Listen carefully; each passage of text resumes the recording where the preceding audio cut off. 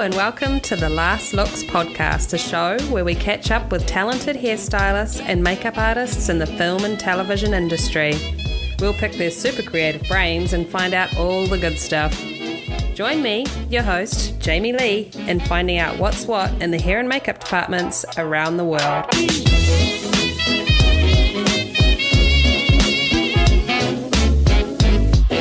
Now it's time for Kit Corner, where we shine a spotlight on artists who've created products with the film and television industry in mind.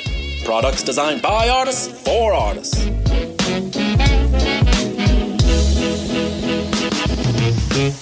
Hi Jennifer. Hello, how are you? Hey, I'm good.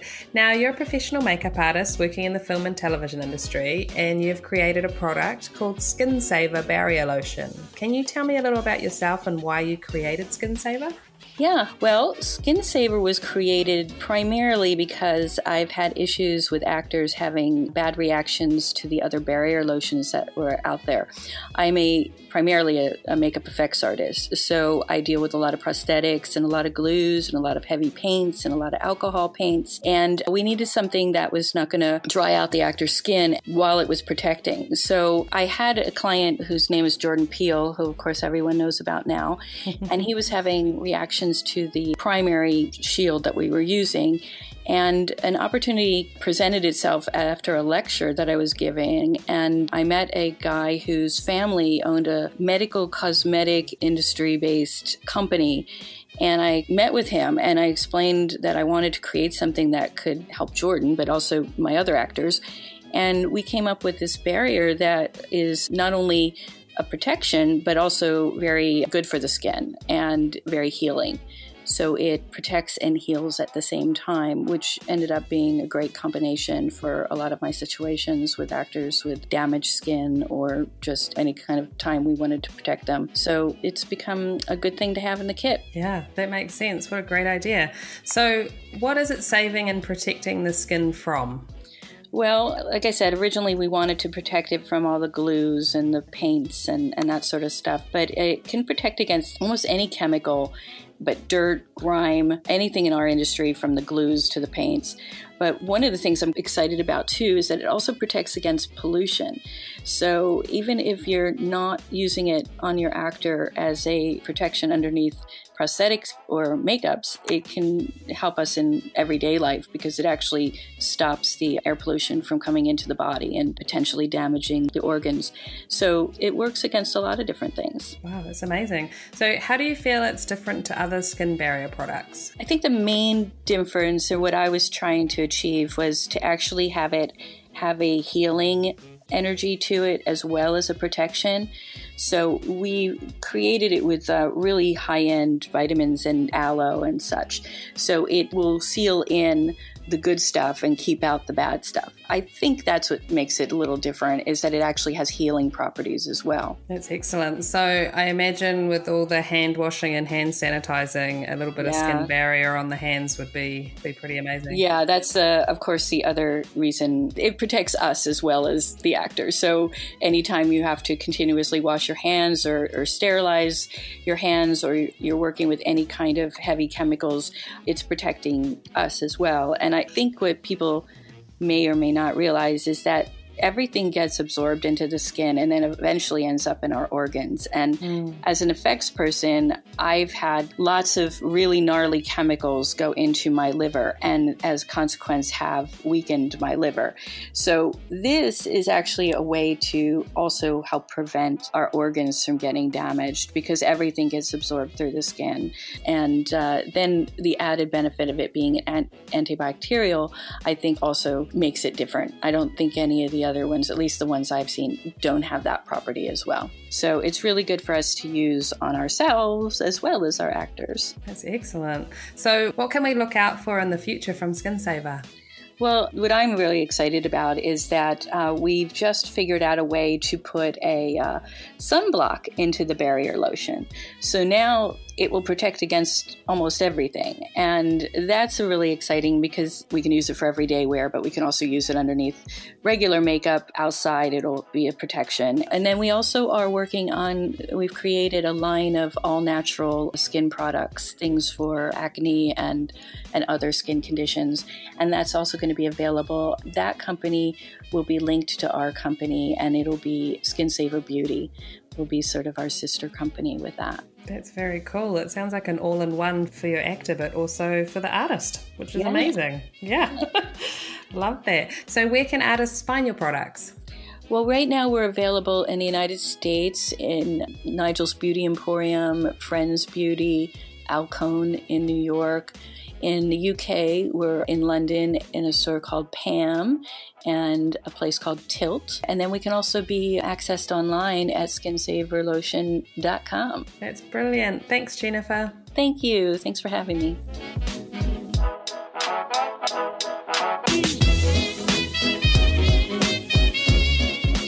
Today, I'm speaking with Rick Findlater, a hair and makeup designer based in Australia. He tells us tales of looking after Gandalf the Grey in Hobbiton, working on location in places like Antarctica, and what it takes to lead a happy and talented hair and makeup team. Pictures up. Last looks. Rolling. And action. Hey Rick, welcome to the Last Looks podcast. Thank you very much. Thanks for having me. It's my pleasure. Hey, now I want you to finish this sentence for me, okay? He's like, once upon a time, there was a boy named Rick, and when he grew up, he wanted to be... He wanted to be a makeup artist. He did? That's amazing. Yeah, I think so. I think so. So then you grow up and you go through high school and all that kind of stuff. So what happens when you leave high school to make that happen? High school, I kind of had an opportunity to start a chef's apprenticeship.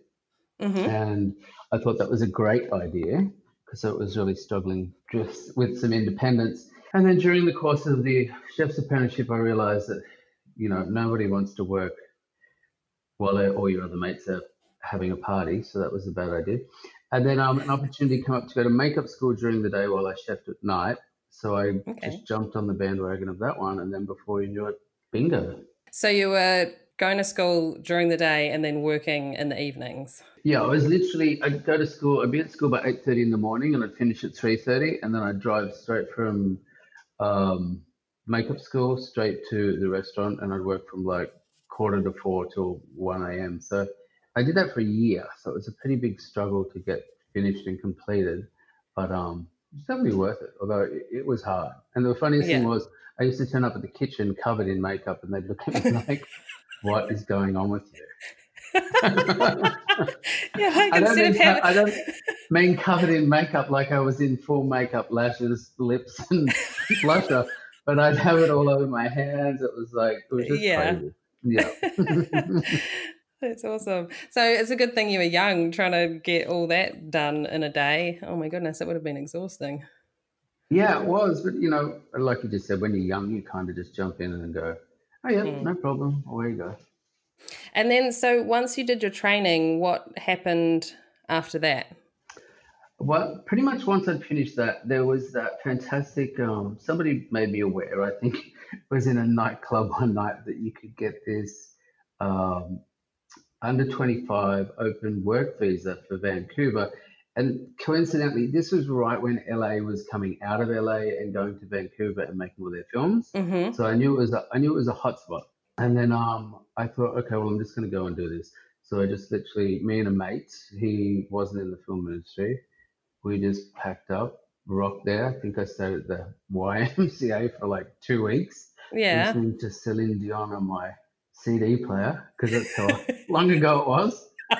And what was it called? A DVD man or something. Anyway, one of those portable CD players. Yeah. And then that was kind of it. And then I called every single TV station there was to do work. And then it just kind of, this really lovely makeup and hair person called Fern Levin called me back after I called and said, do you want to help out with a commercial? It's unpaid.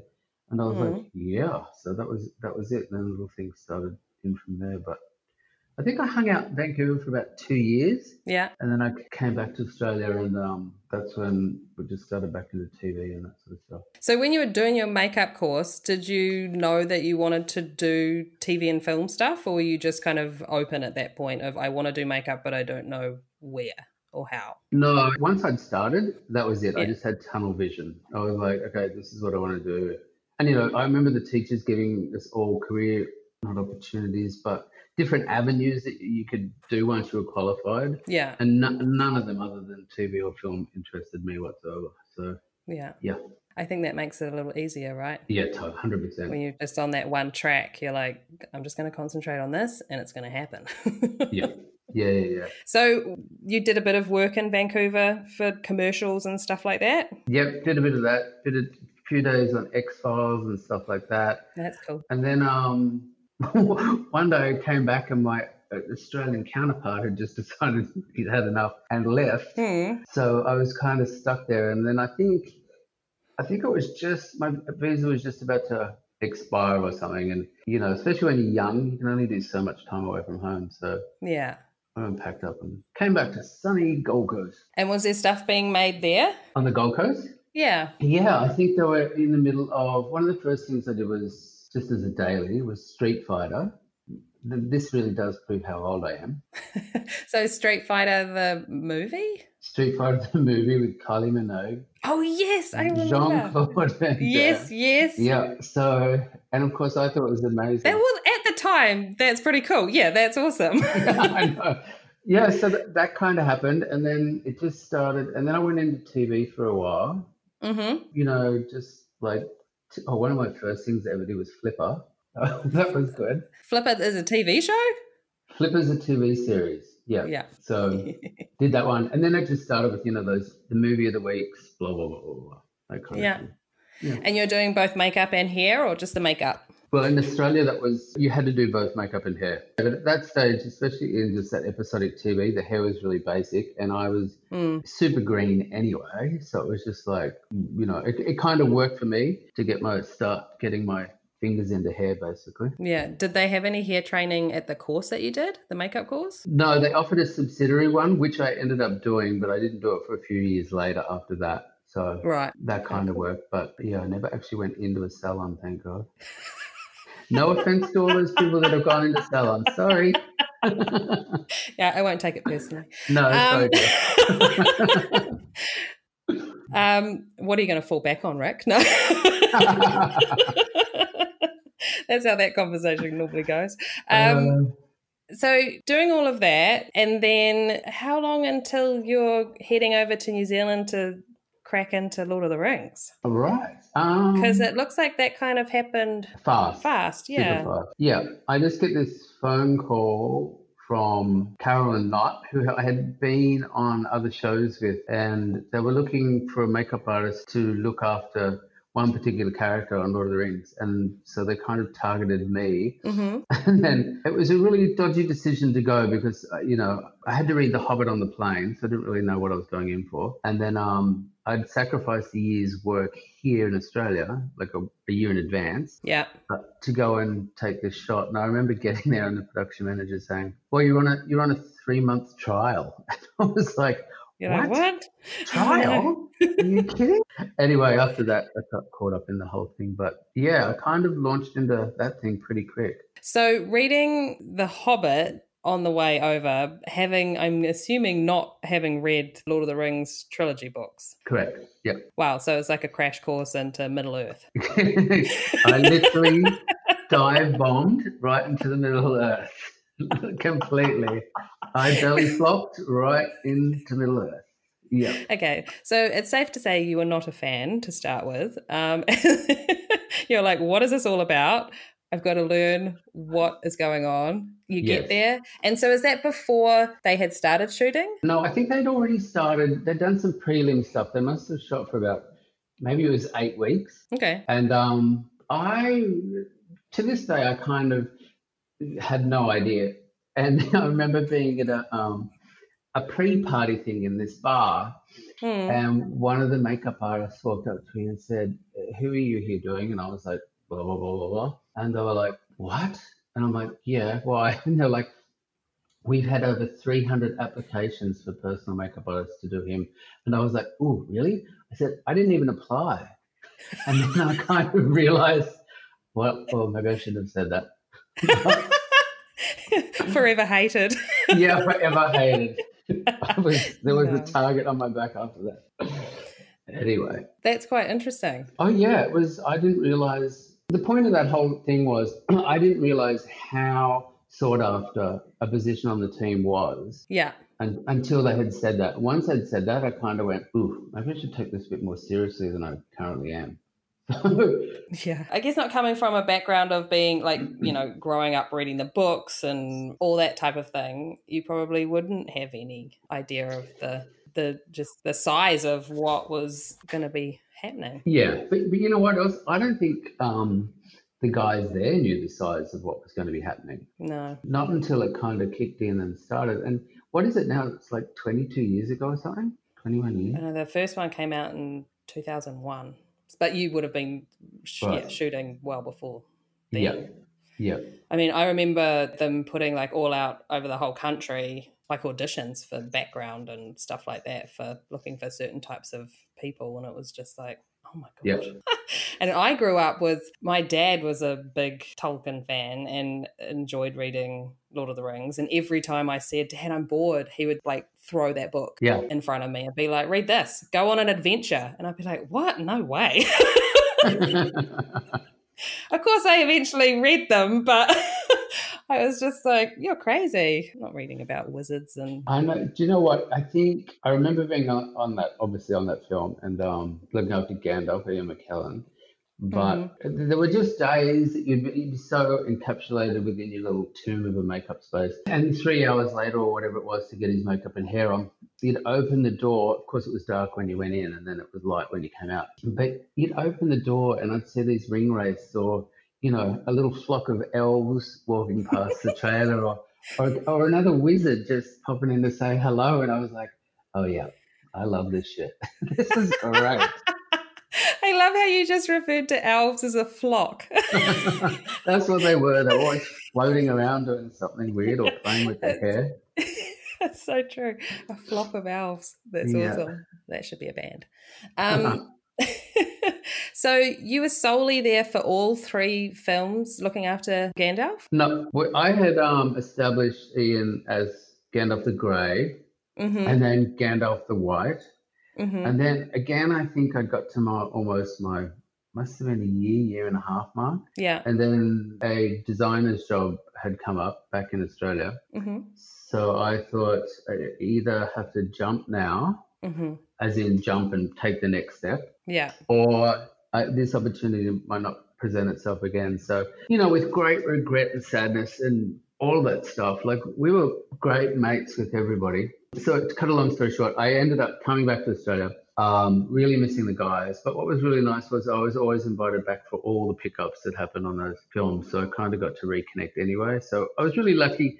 That was probably a big career choice for me because I was lucky to take a hiatus to pursue my career from that huge film and then still be greeted back to help complete the other 2 films for pickups, or the other 3 films for pickups. So, yeah, it was good.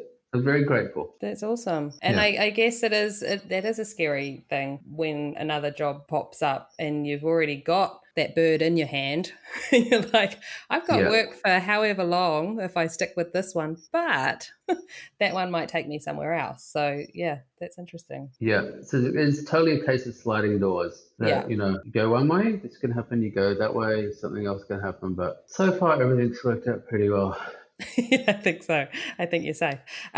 Now, the question is, after you finished up all of that and those 3 films came out, did you ever think you'd be going back to Middle-earth? No, but you know what was good was kind of like because I'd had that hiatus from Middle-earth, I was like, did I ever think we'd go back to do it? No. And I think it was 12 years later that we went back to do, was it 12 years to do The Hobbit? It was something like that. So to go back and see everybody again, it was really quite strange. But it also felt like there hadn't been 12 years between films. That's for sure. It was just crazy. That is crazy. A few new faces. But I mean, definitely a few new faces, but yeah, I think it was the same recipe. Do you know what I mean? Like we were making a different cake, but fundamentally it was the same recipe. Now, I'm assuming, I don't even know why I don't know this, but I'm assuming that when you went back for the Hobbit films and looking after Ian again, you got a new beard and a new wig, right? Yes, we got. Okay. Because I was like, did they pull that out of storage and did you have to use that one again or did you get new ones? Good question, but no, I got 2 new of everything. And here's what's surprising that most people don't know, because on Lord of the Rings, I remember being given two grey wigs, 2 grey beards, and they were to last me an entire year. Wow. And they did. So it's always funny when people go, oh, this will never last. I'm like, yeah, well. Yeah, well. And then, did it need to last longer than that or no? On Lord of the Rings, no, that was kind of it. And I think there was a refront done on one of the wigs at one stage, but then on The Hobbit, we were given another 2, and I think, I don't know. You always end up with your favourites, though, don't you? You know, your favourite wig and your favourite beard, and the other one becomes a backup. So yeah, you kind of thrash it. I think you just wear it in a little bit better than one wears in a little better than the other, and you keep with it. Yeah. And how was that going back to look after Gandalf again? Like, was it just like... Well, he was really funny because I know I had said, it was a long time, and I remember seeing him, we were shooting tests on something, I can't remember, on one of the Hobbits, I think. And so I saw him in the tent very quickly, hug, kiss, hi, darling, blah, blah, blah, blah, blah. And then Peter Jackson came into the makeup room and said, oh, Ian's just been chatting, saying that you said that you don't need to put his nose on for the Hobbit. And I was like, good try, Peter. You need to go back and tell Ian, I never said that, and he will be wearing his nose for the Hobbit. I remember Peter Jackson just laughing like crazy. I love how he tried it on though. Like, oh yeah, for sure. I'm going to see if this plays through, and I can get away with not wearing the nose. That's hilarious. I have to say that it's not very often that I have like freak out little geek moments, but I will be honest that when I saw Ian in his full get up with the hat on and everything, I was like, oh my God. Just that first time. And I think I saw him in the reflection of one of the mirrors, and he just kind of walked through, and I was just like, that was Gandalf. Well, you know, it wasn't just you, because I remember we were doing, we're shooting at Matter in the North Island. Yep. Yeah. So we're actually at Hobbiton, and the very first day that Ian went on to set, we were doing the scene where he drives up in the cart, horse and buggy thing, and then gets out to see Frodo. And we got out of the car, and I can remember walking with Ian down the set, and I could hear these people just go, oh my God, he's exactly like I imagined. Now, that's not to say I had anything to do with it. I was just given the stuff and I stuck it all on. Yeah. but it was so nice to see people, you know, especially the fans of Tolkien go, oh my God, there's Gandalf. Like, for real. Just recognize him and just be like, that's how I pictured him to look. Yeah. That's so cool. Yeah, it was cool. It's very nice. Because it could go the opposite way. Yeah. That wouldn't be a nice start to the shooting day. Hearing people go, "What? He doesn't look right at all. That's terrible." Can you imagine that? That'd be pretty bad. When you were working on that first lot of films, I'm assuming, had you done a lot of wig work and beard work and stuff before? God, no. No, absolutely not. So I was kind of, apart from what you do in, you know, makeup school, but no, absolutely not. And you know what? I was so fortunate that my introduction to the world of wigs and beards and mustaches and prosthetics for that matter. But when you handed a Peter Owen wig and a Sarah Weatherburn beard, they make your job so much easier. Yeah. So, and they were all handmade for Ian and everything else. But you know, that's not to say I still had to stay on top of it and keep the lace lines. And I don't know, there's nothing worse than having a huge hat stuck on top of your wig, and then a scarf stuck underneath your beard. So it's a lot of work, and it just requires a lot of attention all day, every day. There's no downtime with that stuff. But when you handed those magnificent pieces made by those absolute geniuses, they really do make your life the introduction to that life so much easier. Yeah, you're kind of spoiled straight away. 100%. my God. Was Sarah there making stuff, or was she in London? It was being shipped over. Initially, she was in London, and it was shipped over, but then she actually turned up for a little while. Yeah. Yeah. And I mean, you had Peter Owen there, right? We had Peter Owen there, like right there. So all the adjustments were done. Yeah, it was just fantastic. That's so awesome. I wish I could kind of relive that, because I thought that's how every film operated like. Do you know what I mean? Like, yeah. So I just kind of like, oh, this is nice. This is pretty crazy, have these amazing wig people and amazing designers. And then I realized, oh, I wish I could have gone back and just watched everything again in slow motion. Yeah. Does that make sense? It does make sense, because I mean, yeah, you don't realize at the time. Yeah. It's not that you've taken it for granted on purpose or anything. It's just that it happened and you were lucky enough to be in the middle of it. Yeah. And I'm also going to say this too, as like such a junior makeup and hair person, I was so lucky to be so supported. Yeah. Like that really makes a difference in the way you can move forward with the rest of your career. Like those guys, Peter King, Peter Owen, the whole team, they always made you feel completely supported. They were always backing the makeup and hair department. It was a consolidated front, and I really appreciate that from those guys. Yeah, I have never met or worked with Peter Owen, but I do feel like that about Peter King and yourself. No, thanks, Dale. Always having that support and coming up in an environment like that is amazing. And then when you walk into another environment a few years down the track and you're like, what? Why are people behaving like this? This is horrible. What is wrong with all of you people?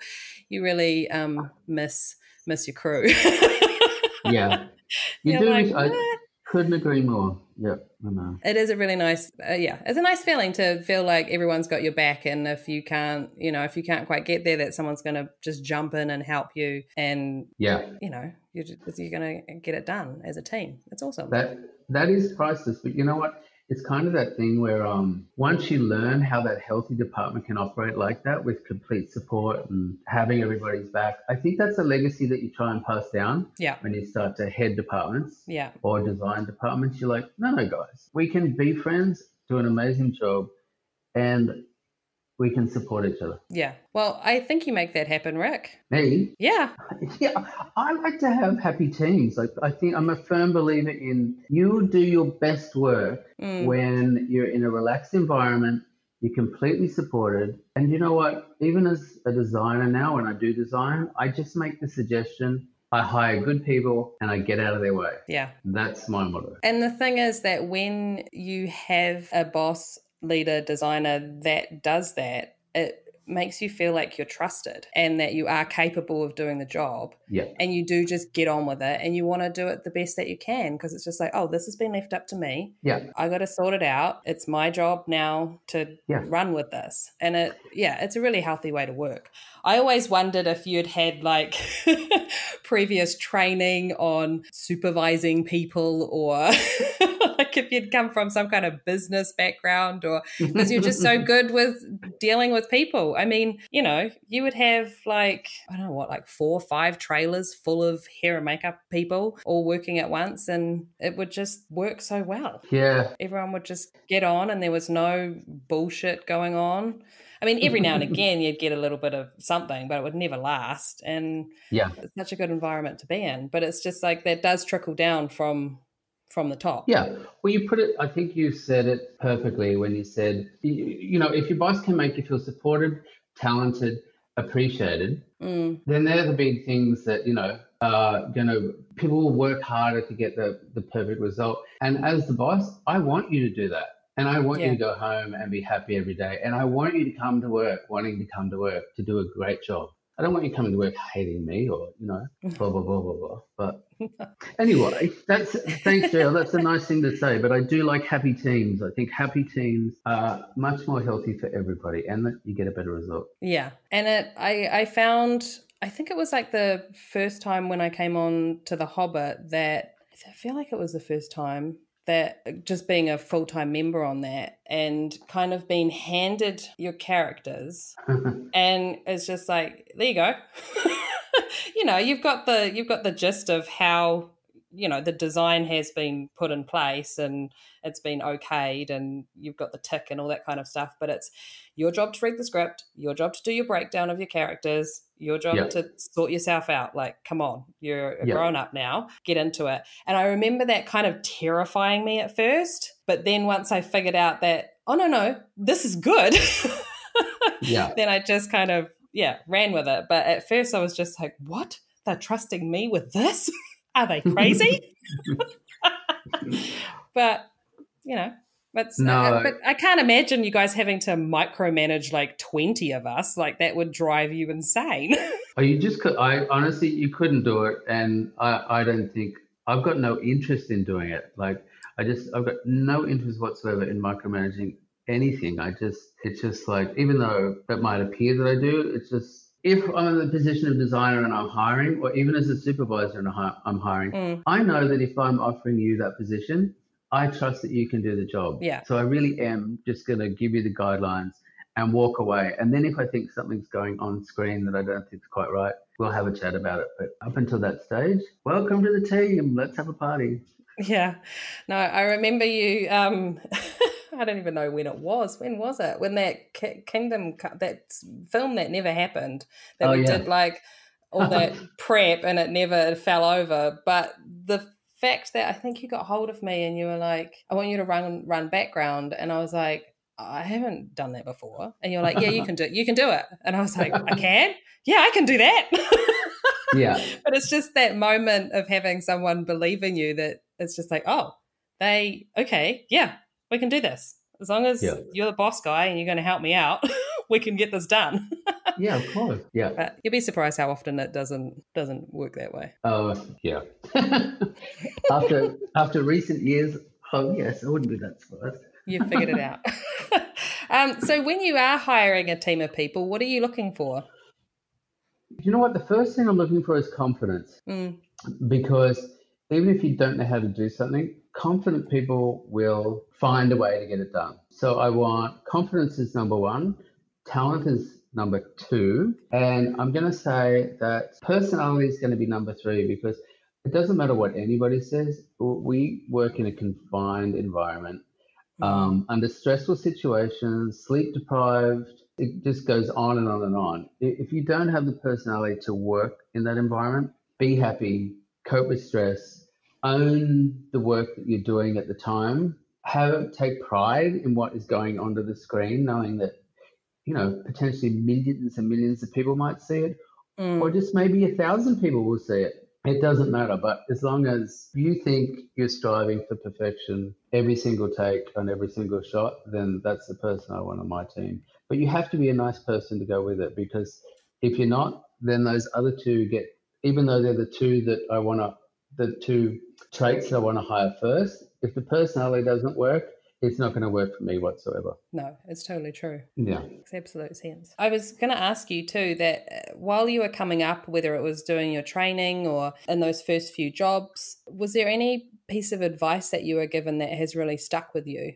In regards to managing crews or just anything? Just I guess just career-wise, just working in the film industry. If someone above you kind of gave you, if I'm going to give you one word of advice, Sonny, it's going to be this. Yes, I'll tell you what. Peter Owen once came into the trailer and I was having a problem with, I'm not saying Ian's hair or his beard or Gandalf, And Peter turned around to me and said, do it like it is, not like what you think it looks like. And I was like, what do you mean? He's like, if natural hair, let's say it's from the temple, right? Yeah. If the hair from the temple down to the ear is at a 45-degree angle, why would you want to bend it at a 90-degree angle? It's going to look incorrect. So that whole thing stuck with me the whole time. Like if you are doing something that's supposed to look real but it's fake, whether it's a prosthetic, a beard, a wig, you have to copy nature first, and then you can put your own spin on it. So do it like it is, not like you think it looks like. Yeah. And that was the biggest thing ever that I ever learned. You know what? I was going to ask you what advice you give to others, but I feel like you actually said that to me at some point. Oh my God. Because I remember I remember, not maybe in those words, but I remember, especially with all the facial hair and stuff that we were doing on Hobbit, it was just like, and you were in the mirror and you're like, look at the direction that my hair grows on my face. Look at the, and you were just, and I took that into all hairline growth patterns and just like it's you got to believe it. It's got to look real. Like look at the real thing. Yeah. And then make that wig, go in that direction, that hair grows down this way or over that way or whatever. And that has really stuck with me as well. And I feel like I have also said that to other people. So it's it's being shared around. Yeah. And I'm glad that kind of sticks, that's a legacy of Peter Owens that gets passed down, because it is so true with hair patterns. And I know with wig makers, I mean, as you know, JL, I've got a shaved head, so it's quite easy to see hair direction, what's left of my head. So I quite have to get the wig makers, and they're like, oh, do you want us to knot a part line in it? Do you want me to do this? I'm like, can you just feel the direction of the hair on my head? I'm like, I just need you to make the wig knotted like a human head, and then me as a stylist will push the hair any way I want. But it has to match the hair on the head. So long answer to your story, that's the best piece of advice I've ever had. Yeah. And you do pass it on to others. So yeah, you get a better result when you follow that technique. But I find it so amusing looking back at it that I hadn't thought of it. Well, that it didn't come natural, and that everybody I've said it to, they've gone, oh yeah. And it's just like you think that, you just think that naturally that you'd be, I don't know, that you would have thought of it. But it's just like, I think you get so wound up in like, it's a wig and I've got to do the wig, or it's the beard and I've got to do the beard. And it's just like, you're trying to manipulate it to, something it's interesting. Yeah. It's just so interesting. Those little subtle details and things that you can do to make it look more real. Yeah, absolutely. Well, I think, especially with Peter Homan, he's like the genius of that kind of stuff. I remember him saying something about a prosthetic, and he was like, oh, darling, you just need more blood in that. And I'm like, what? What are you talking about? How can I get more blood in it? It's like, no, you need D32. And I was like, which is a dermacolor color, but it's exactly the same, pink flush, the blood looks like underneath the skin. And I'm like, okay, I'll give it a try. Sure enough, of course he was right. But it's just those subtle little things. Absolutely. It's awesome. Yeah. So lucky to have these people above us to have given us oh my God, yeah, all these little tricks. Yeah, I still can't believe how green you were going into that whole situation. I'm sorry, I'm going back to it. But that, you must have, oh my goodness, you were learning on the job. That's amazing.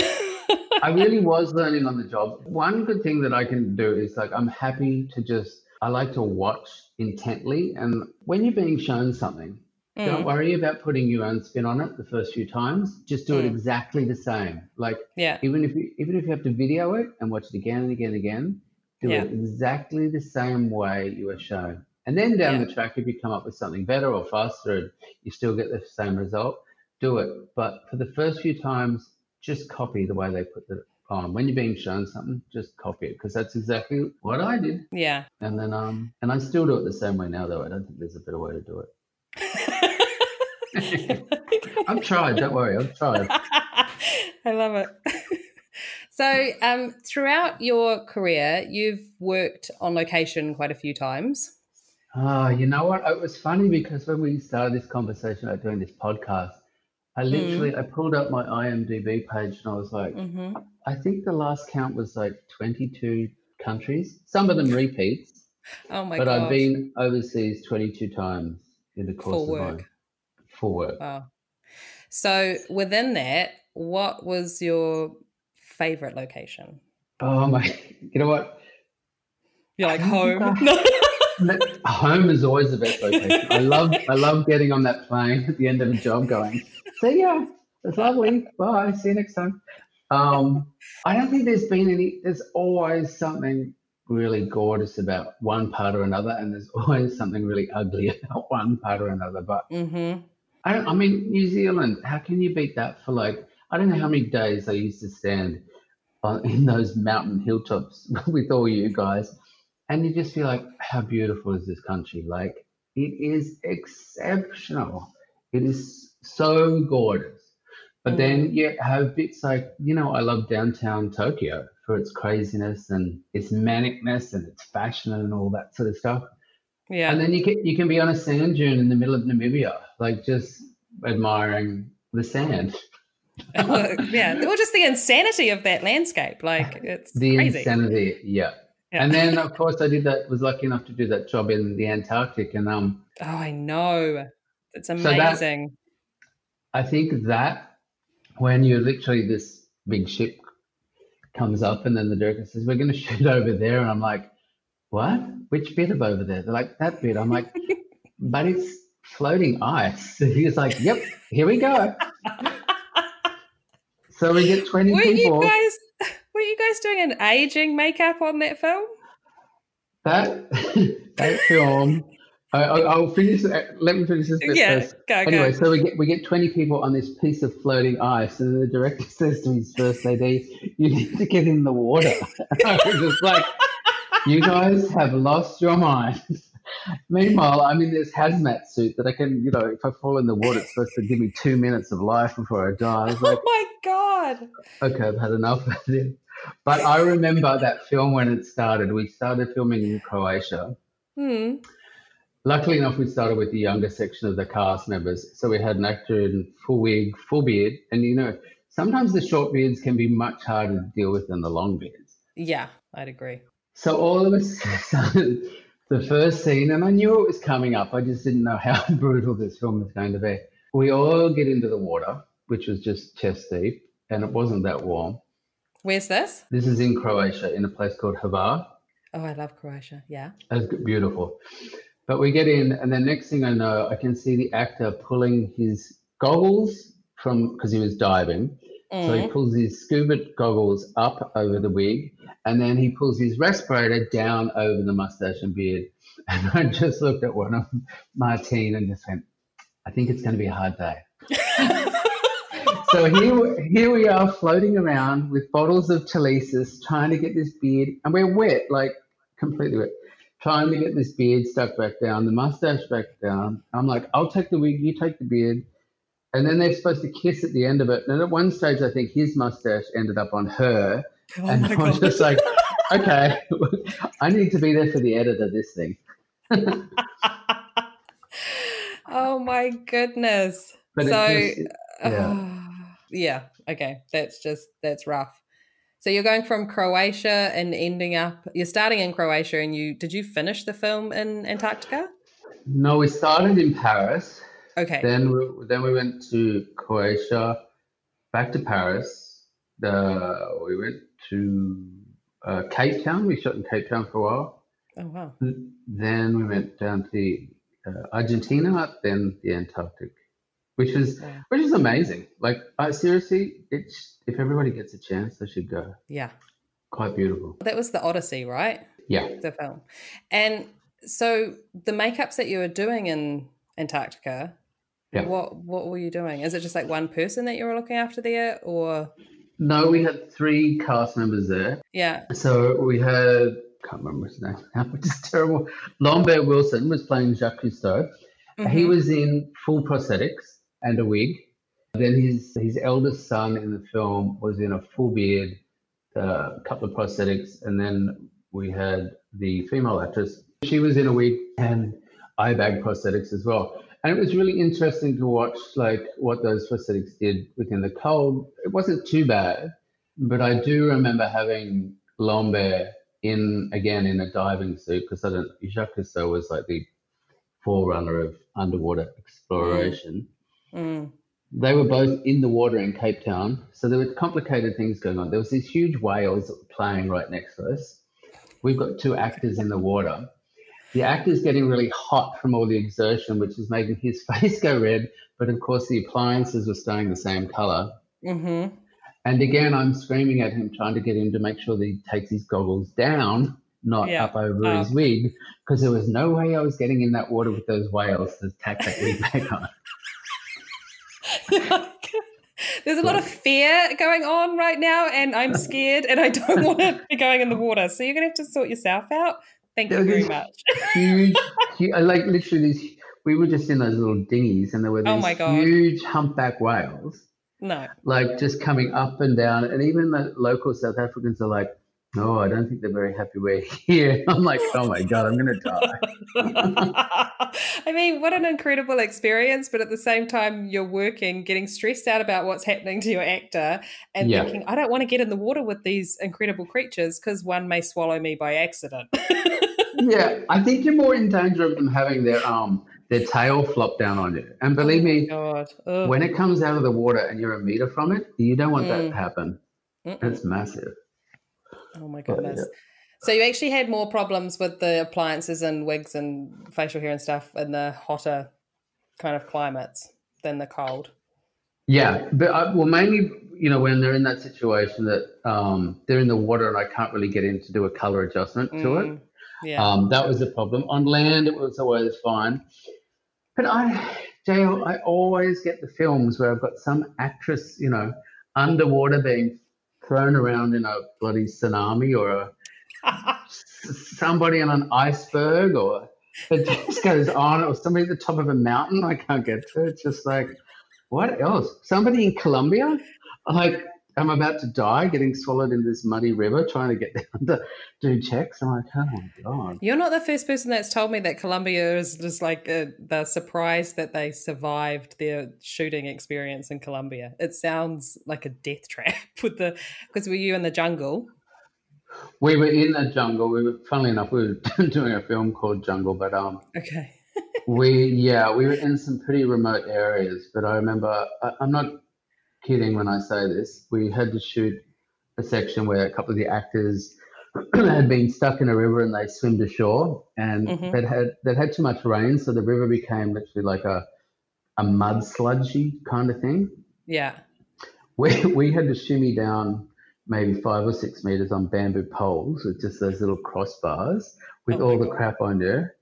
And then with a warning that if you heard this whistle, you were to try and get out as quickly as possible because there was a wall of mud headed our way. And I'm like, why did I say yes? Why did I say yes? Why did I say yes? Why did I say yes? You're the man for the job, Rick. Oh, my God. He's willing to risk his life for his work. Yeah. I know. That's insane. I mean, it just goes to show what craziness they ask everybody to do. Yeah, well, there was that time too I could go on all day. There was a time, actually, Georgia was with me. It was a time on Mount Fuji where we were filming in the middle of winter and a blizzard came through and they were trying to evacuate us all off the mountain. I remember being so cold, I went to the very basic catering and pinched their Glad wrap. We had to wrap our feet in Glad wrap and then put them back in our shoes just to try and heat the bloody things up. I've never been so cold. Does that work? I didn't know that was a thing. It really works. Give it a try. So they just turn into like little sweat socks. Yeah, it's not attractive at all afterwards, but it's okay during. Well, most location shoots you're not feeling so attractive by the end of the day anyway. So No. It's okay. That's amazing. I love those stories. Now, with doing supervising, so you've done a lot of supervising work and designing. Is there one that you prefer? You know what? I think if I know the designer that I'm going to supervise for and I like the project that they're doing, if I'm interested, I'm happy to go and do that. I would hope to think that I'm a kind of people person anyway, so I love that whole thing. But at the same stage, I like the designing aspect of it as well. So it's kind of, I don't really mind. I tend to supervise a lot if I go overseas. Yeah. And then I usually design more local stuff, I think. I don't know. It's about 50-50 at this stage. That's cool. Yeah. What have you been working on lately? Lately, well, I finished Mrs. America with the lovely Anne Morgan and the lovely team over there. And, of course, she popped in for a little rescue moment. And then I don't know if I was any help, but yeah. Yes, you were. And then I've just been filming the latest Marvel action thing called Shang-Chi and the Ten Rings. So even though I can't tell you anything about it. No, but that's cool. So you're in the Marvel family now, I would say. Yeah, well, probably yes. So that's obviously a comic book that they are making into live action. Yeah. And shooting, where are they shooting it? In Sydney or Gold Coast? Yeah, Sydney.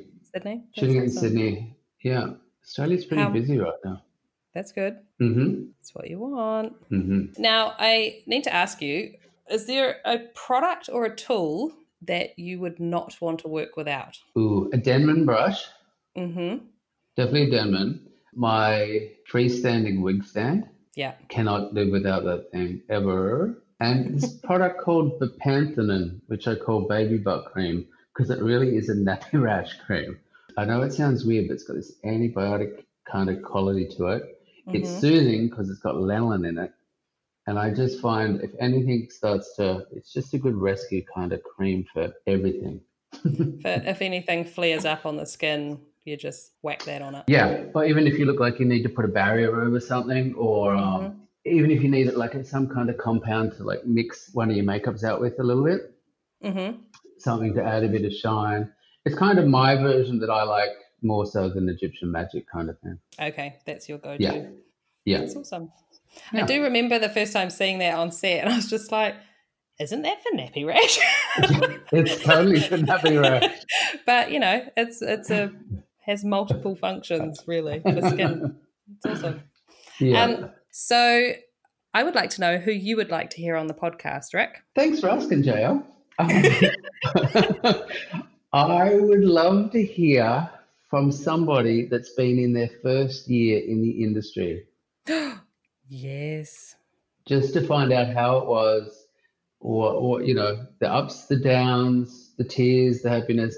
I'd really love to find out what it's like now to be in the business for just the first year, or just the first whatever. I think all the big hair and makeup people are always fascinating with stories and stuff, but I would love a junior's perspective on things.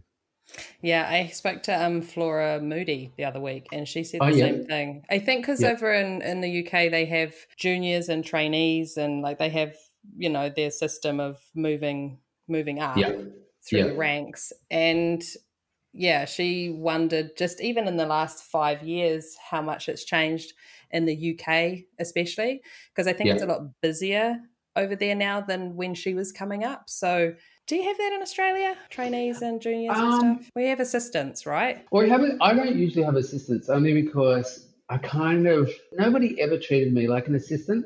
You know what I mean? Like they'd always just give me the respect that they just gave me things to do and then just trusted that I could do them. So I kind of don't like the idea of assistants too much. I love the idea of a trainee. Yeah. You mean assistant in the way of like cleaning your brushes and tidying up but not actually doing any hair and makeup work. Yeah, I think if you're going to come under the team, then you should be doing hair and makeup from as soon as you get there. You need to be invested in it. Yeah. Yeah, like get your feet wet. Let's get going. So a trainee more... I think a trainee, like at the moment on the current film I'm doing, we have these 2 trainees assigned by the government, which is just fantastic. But you know that they don't have the experience that I can give them a cast member. Yeah. But they can get involved with background. They can see the procedures. They can help with cleaning up or stuff. But if I'm going to hire you onto the main team, I'm going to expect you to be doing the stuff that everybody else is doing. Maybe not on, the number 1 or the number 2 cast, but that's my whole thing. That's awesome that you have that with the Australian government. It's amazing. And everybody's excited about it. And it's just, really good schedule of work for them.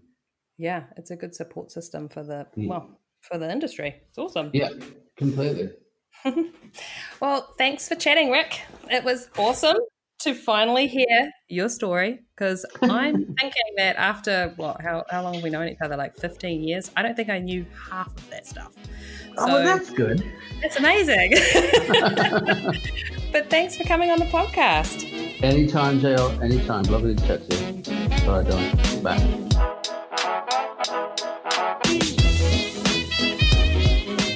If you would like links to more of Rick's work, go to our Instagram at The Last Looks Podcast or the episode notes page on our website, www.thelastlookspodcast.com.